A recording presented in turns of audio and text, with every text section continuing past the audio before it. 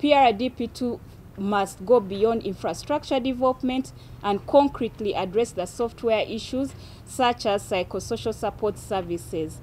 In addition, we call upon the government to urgently adopt the transitional justice policy, expedite the development of the peace policy, and ensure that it is well implemented, such as the setting up of the Truth and Reconciliation Commission, reparation systems, and provision of psychosocial support.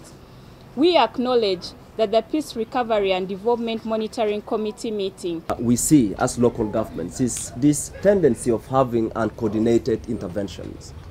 There are situations where you find the Office of the Prime Minister is directly implementing programs. As we have already asked the government, we are saying that let it continue to make sure that the money that was stolen is brought back.